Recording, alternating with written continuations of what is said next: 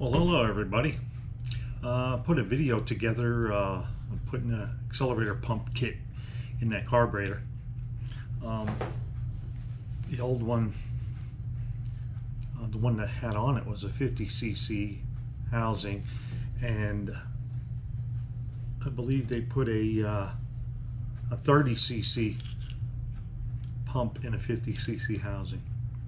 It doesn't push down very far, and that's pretty deep. So I believe that's what the problem was with the bogging, and because well, you'll see at the end of the video, it's so much more responsive. Now that I got it running, next thing I'll do is get it stopping. Alright, I'm going to change this accelerator pump. E-clip, and then just pop this right out of here. We'll have to, should not.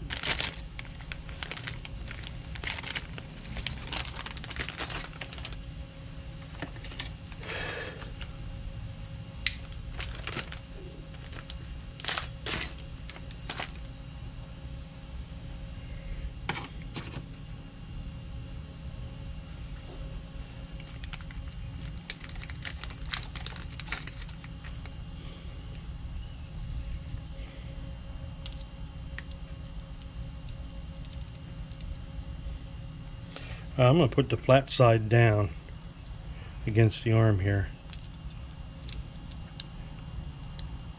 That makes more sense to me anyway. You think I could see that? Ooh. Oh yeah. So we're going to put it on number 1. Yeah, right there. Let's see how that works. Old Smackies told me to run the screw in the plastic first. So that's what I did there, Smacky. How about that? Guess you can't put the cam in, or the lever in, until you, or the pump in, until you put the lever on. Okay, so there we go. We got the 30cc pumping housing in. The bracket on. I had to take the bracket off. The other one was shimmed out with washers. I don't know why, because somebody was in there messing. And then as soon as I hit the throttle, it hits that lever. See it?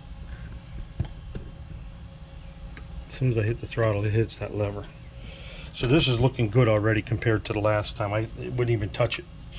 So now I just got to set it up initially.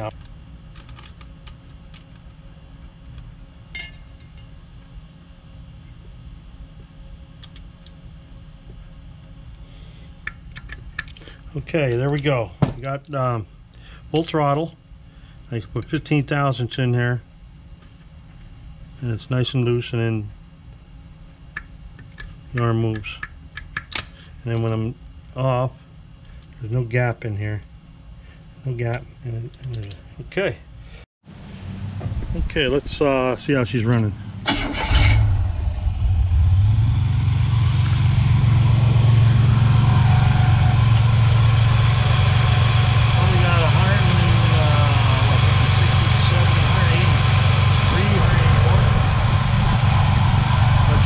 Much better since I put that accelerator pump and cam in here.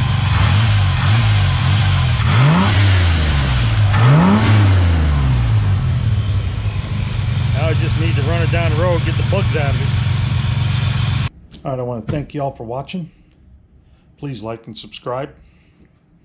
Remember, be good. If you can't be good, be kind. See ya.